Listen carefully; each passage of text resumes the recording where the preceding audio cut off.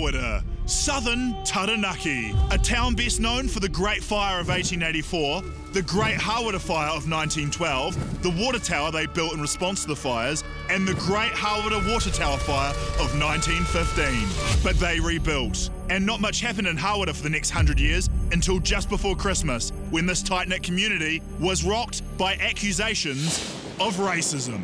The controversy started when photos emerged of the Hawera Lions Club parade float, which featured its members doing blackface. The scandal quickly drew national media attention. The controversial costumes and blackface makeup have been widely criticised. Hapori e mauana I te blackface. It's a symbol of racism and it's a no-no. Blackface originates from minstrel shows, a racist form of entertainment where white performers would black up to belittle, stereotype and mock people of African descent. These guys have got to understand that shit is unacceptable, eh? Any attempt by the Lions Club to defend themselves only seemed to make the situation worse. So we paint our faces.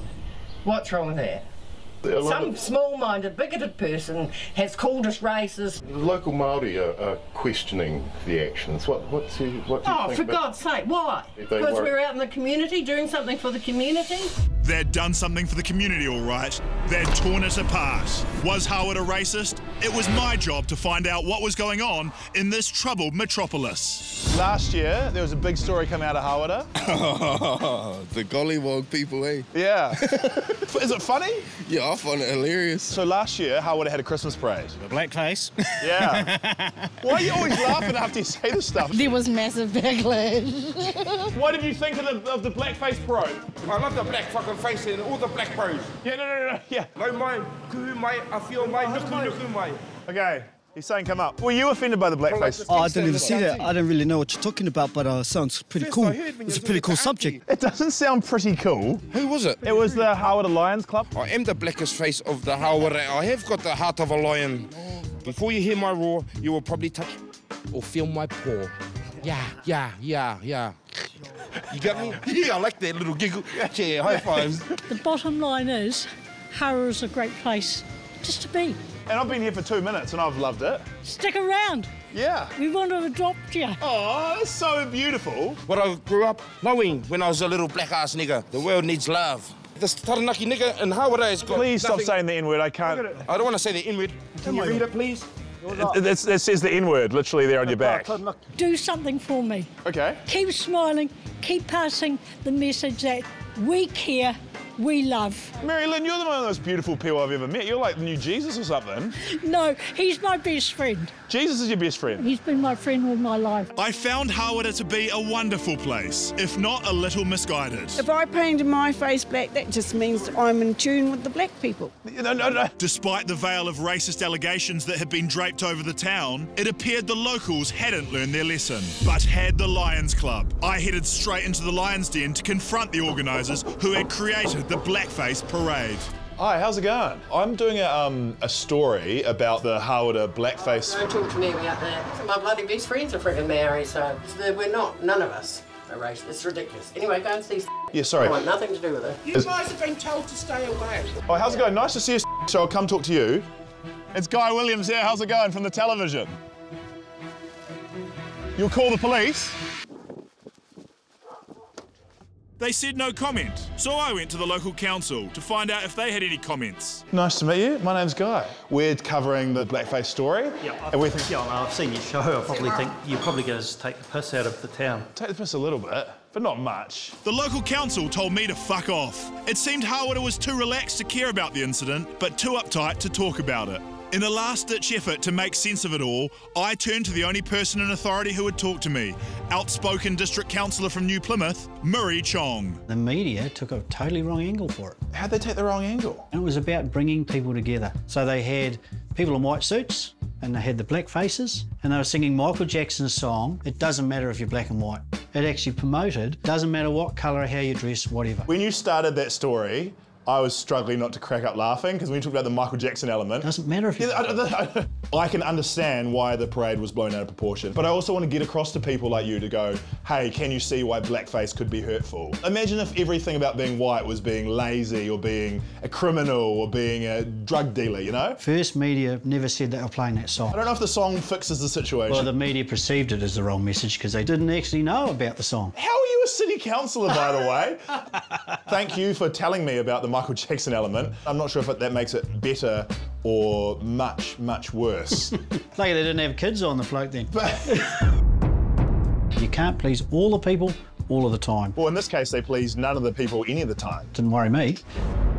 Murray was a bit of a dipshit, but through his dipshittery, he inadvertently taught me a lesson. Even if Hawera didn't mean to be racist, they suffered from a lack of understanding. Something me coming to town to mock them about certainly wasn't helping. I needed advice, so I turned to Jesus, Siz's best friend, Mary Lynn. So I feel like I've stuffed up here. I've come here with bad intentions. I've come here to make a comedy program and to exploit Hawera's problem. You have? Yeah. And what are you actually getting out of it?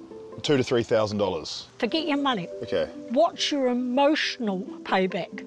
Come here, laugh at some people in Hawera, leave. Do you have the right to do that? I did a 6-month comedy diploma in Tauranga School for the Performing Arts and Comedy. Yeah, so I've got like a diploma, like a certificate. But again, what gives you the right? Diploma in comedy. No, forget the diploma. I was actually lying about the diploma. I don't actually have a diploma. I printed that off the internet. What you have just said is saying, this is the authentic me. You're not a fraud guy. Well, I am a fraud. I literally did some fraud. Okay, you frauded that. I'm probably going to face a lawsuit from the Tauranga New Zealand School of Comedy. You've got to stand up and be authentic. That's what I do, stand-up comedy. That's my job. No, I'm not talking about... You want me to do a gig? No. Here in Hawera, mocking the people of Hawera? No, I'm talking about stand up and be authentic. Okay. Show New Zealand we're not just this parade. We're bigger than that. We need to do a bigger parade. No, we need to show people that we can do a bigger parade. We are. That is an incident. Yes. But it's not the whole. It's not the whole parade. It's not the whole parade. I'm going to go out there and organise a new parade that's hopefully bigger and better and less racist than any parade that Hawera has ever done. A parade that says, this is Hawera. Mary Lynn was right. I had to redo the parade to restore the reputation of Hawera and hopefully restore the reputation of me. I invited the Lions Club. I am going to do a second parade. Would the Lions Club like to be part of that, or no thanks? But they weren't keen. Neither were the council, which meant we were going to have to hold the parade on private property. I didn't know what to do, but standing in the car park of our motel, I came up with the perfect venue. The car park of our motel. The Furlong, who agreed to let us use it for free, with no promotion or integration required.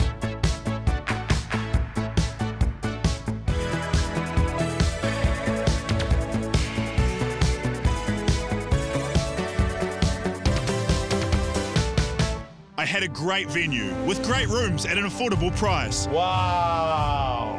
But I still needed almost every other aspect of a parade.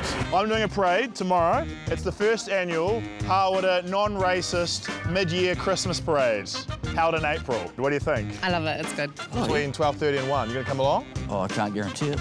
If you don't come, you're racist. Okay, but I'll be there. You gonna come check it out? Oh, if I'm not too hungover from Blind Spot. And you can be in the parade. Do you want to be in the parade?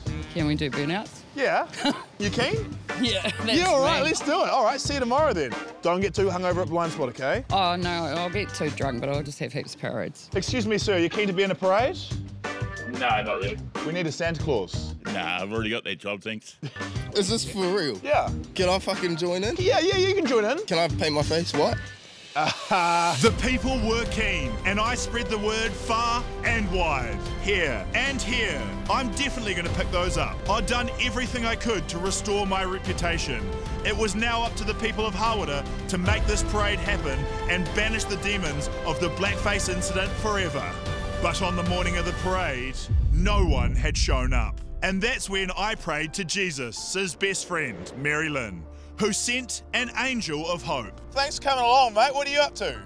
I'm just pushing him. You're pushing a dog? Yeah, I'm doing wheelies with my dog. Very good.